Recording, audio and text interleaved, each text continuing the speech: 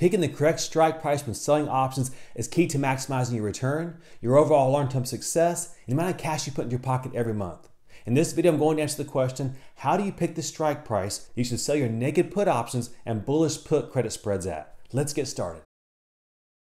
First and briefly, what do we mean by an option strike price? For put options, the strike price is the price at which shares of a stock can be put or sold to the seller of the put option. This subject is the focal point of our discussion in this video. As you know, if you've been watching my channel for a while, I predominantly like to sell options. My favorite strategy is to sell a naked put option. So how do you go about picking the best option strike price to sell these options at? Here you see the daily and weekly charts of Walmart. As you can see, Walmart is trading near its moving averages on both time frames. On the left chart, the daily chart, you see that Walmart had reached a high of right around $152.5 per share, and it recently declined down to its red 200 moving average, which is right around $142. Over on the weekly chart, notice that Walmart had declined to the green 50 moving average. This is a snapshot of the chart on the day that we sold put options in Walmart, which was on November 19th. Let's talk through our potential choices of strike prices, the advantages and disadvantages of them, and then I'll share with you what strike price I chose and why I chose that strike price. The first thing I like to look at when I'm considering a potential trade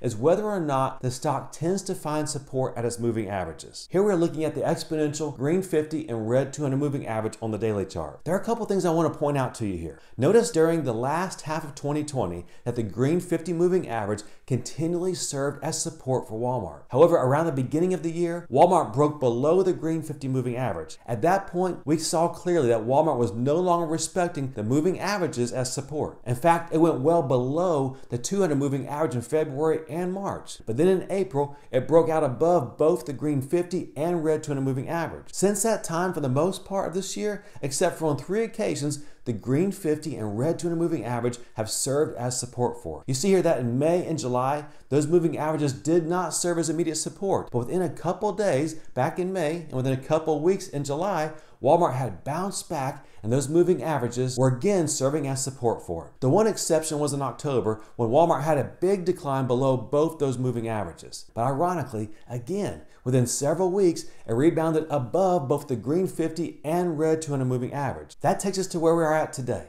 Again, we are back at the red 200 moving average. Whenever I'm looking to sell a put option, I like to ask myself, what can possibly happen to this stock? Now you're probably saying, well, Randy, this is a stock market. Absolutely anything can happen to a stock. And you know what? I agree with you. You're right. So let me rephrase that. What is most likely to happen to this stock that we're trading in? Because it's such an important question to answer and in helping us pick the proper strike price, let's go ahead and answer that question. By looking at the daily chart, I know that Walmart likes to find support at the green 50, and if that fails, the red 200 moving average. If both of those fail and it breaks below them, it then tends to come back within a month or at most 2 months to those moving averages. Because of that, we can now begin to make some forecasts. The nice thing about trading options is that we're kind of like a weather forecaster. We don't have to be 100% accurate in order to keep our job. But unlike a weather forecaster, if we are wrong, it can potentially cost us money. Of course, we want to be as accurate as possible, even though we're dealing with unknown future circumstances. But by looking at this chart, I can say I feel pretty confident that if Walmart did continue to decline from here, it will most likely find support at the 135 area. The reason for that is because, as you can see, this 135 price area,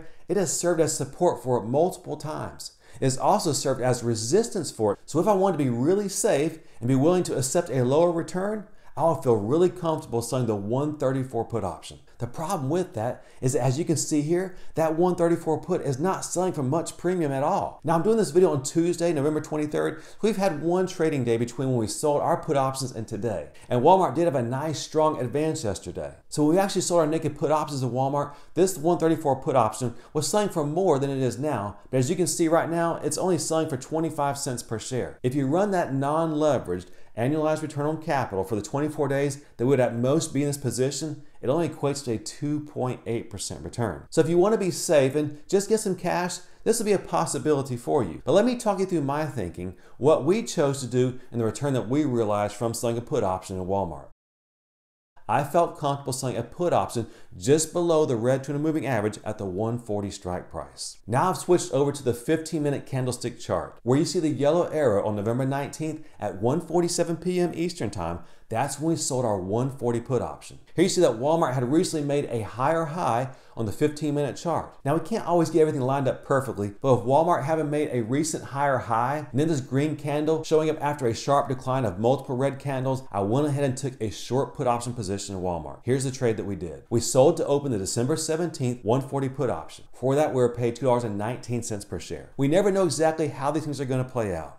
But by using technical analysis, we're putting the odds of winning more in our favor. You see, by looking at technical analysis, we gain an edge by seeing what is most likely going to happen during the next couple of time periods. I knew that even though Walmart was experiencing a sharp decline, the history of it told us that the odds were in our favor, that if it went below our 140 strike price within the next month or two, as long as some catastrophic event didn't happen, Walmart would most likely return to those moving averages. That's why I felt comfortable selling this 140 put option just below the red 200 moving average. So far, Walmart has performed nicely because as you can see here, this put option that we sold for $2.19 per share was only trading at $1.07 per share when the market closed last night. This could be a situation where you could grab a quick 50% profit and then move on, but I like to stay in my short put option positions a little bit longer than just 50%, especially when we have as much time value left in these options as we do in this Walmart option. But if you prefer to close your positions out with a 50% profit, you would have been able to do this after just one trading day. Now, all of our trades don't turn out like this one is so far. This is just one of the most recent naked put option trades that we put on. That's why I wanted to show it to you. However, it's a nice example of the thought process that we go through in selecting which strike price we choose to sell a put option in. By the way, the day that we sold this put, November 19th, this put was 28 days until expiration. So the $2.90 per share that we received paid us an annualized non-leveraged return on capital of 20.4%. I'll happily take that on a stable, consistently profitable, and mature company like Walmart. If you were looking for a safer trade, willing to take a lower return, you should probably consider the 134 put option. I don't know what that option was selling for back on Friday when we did our trade, but I know it was a lot higher than 25 cents per share. So you would have got a better return than the 2.8%, but it wouldn't have been as high as our return because we're taking on more risk. The odds of the 140 put option going in the money are quite a bit higher than the odds of the 134 put option will go in the money. So it's really a decision on your part. Are you willing to take a lower return but have less risk that your put option that you sold will go in the money? Or are you wanting a higher return knowing that there's a higher probability that the put option you sold will go in the money and potentially be assigned to you if you didn't do something about it before all the time value was gone? That's the ultimate decision when it comes to picking a strike price. How much risk are you willing to take for the amount of return that you're being paid? By the way, if that was really useful what I just shared with you, then I'd love it if you just give this video a like. Just bump the like button. And thank you so much for doing that. Now there's a lot more that goes into selling put options than what I've talked through in this video. In this video, we've only focused on strike price.